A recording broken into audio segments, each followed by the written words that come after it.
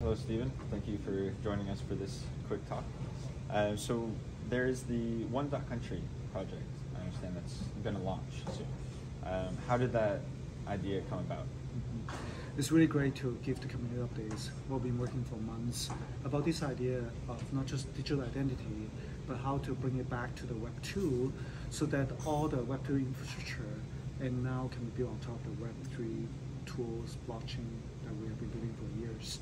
The key idea of .1 and .Country has been brewing in the industry to think about how can we connect about not just the identities, what you do in the crypto, in the blockchain. Can I show it to my friends and moms that don't even have tokens? We think the big idea of profiles, the whole idea of engagement that can happen on the web browser with a proper website, with a proper browser domains is going to be the key where many years of innovation of Web3 can bring back to the Web2. And this innovation, has it been done before? I know there's .eth for Ethereum with the ENS, there's Unstoppable who have the .nft, .crypto, and then even on the top level side there's .com. Mm-hmm. So can you explain a little bit more of how 1.Country fits into this one? ENS and for sure Unstoppable, many of the early on domain system for even Bitcoin are our inspiration. They are the pioneers in the space. As a matter of fact, we even forked the ENS codebase to think about what is the right register and the extension architecture to use. But we're the first one to bring it back to the top level domains in the Web 2, I would say Web 1 space. If everyone starts with the internet, they would know the first thing to know is which website and which domain to type into on the browser. And to do it at the top level domain is huge, because both the organization called ICANN really set the right standard, what an open web is meant to be. And to do it at the register, to make sure that all the records, as well as even mail server and the thing that you route, the DNS and all the traffic, is what I really felt Web3 is ready now to serve as an infrastructure. Later on, we're going to bring in all the Web 1 services like email, as well as how you handle analytics. For sure, even all the services that tell you what will be the traffic that we can serve will be all possible with the Web3 very soon. And we'll love to be both the pioneers as well as bringing the entire crypto industry into that. And then finally for the community, with say if I'm a validator, right, or if I'm a Web3 enthusiast, if I've used different platforms, or I've used GameFi or DeFi and Harmony before, what should I expect? What could I on launch? Absolutely. So we want to tell both our community but also broader industry that the best way to connect all these wallet addresses, balance, and your history, for sure your reputation of everything you do online, is really through this open record. And the way to tie it together is whether different profiles that you serve and maintain and interact with your fans. And as a validator, it used to be the sticking dashboard, and now people can directly interact with you with even a site that you can maintain. And collectively, as a community or a group of people, that we can multi-sig to actually serve that page that is not about a huge web page anymore, but a community hub will be really something that our community is ready. Many of our validators as well as partners are signed up for the domains that we serve.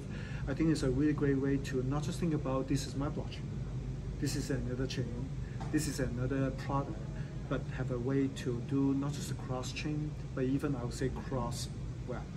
Right? We are crossing over to Web 2, many of the social sites, also cross back to Web 1, which is all the infrastructure of DNS, mail server, as well as routing services. And as 1.Country develops, will the community have any input on the direction that it goes? If they want new features or they want certain aspects that they can add on? Absolutely. So Harmony will always be the infrastructure to power Web3 and now connecting back to Web 1, Web 2 for the creators. How can the developers and our community be part of it is what we always aspire to be, the open development, but also open governance of our product. So first thing that we launched really is something called the H.Country, that every one of our validator and Harmony community, for short, can come and showcase what they want to say, a voice of the community on the h.country domain already. So we ask them to be multi-seeking into like controlling both the site and all the balance and revenue we want to drive as a DAO for them to be controlling what will be the development of it. We want to make sure the revenue can sustain the development much later on. I do think both the resources, which is the revenue from the sales, to the actually showcase of the status of the each country, and then later on making sure the platform is open for our developer to do extension of the widget with a full solidarity. And then with the Harmony ecosystem itself, I understand there was the Crazy.1 and then HNS at one point. How will 1.Country be different? How will that next phase, how do you see that? Yeah. So Crazy.1 is something we launched almost 2 years ago to know that for sure that there are a lot of people really interested in us building up an identity, showcasing what is the culture of a community. It was a really, really important product, I would say, even for us to learn what it means to be having a profile page. And this one is even high level from Crazy.1 is the reason why we learned the space and get the top level domains. And ENS and Unstoppable, even many of our partners and the CyberConnect have done very well to know what can be the traction. They've done millions of sales.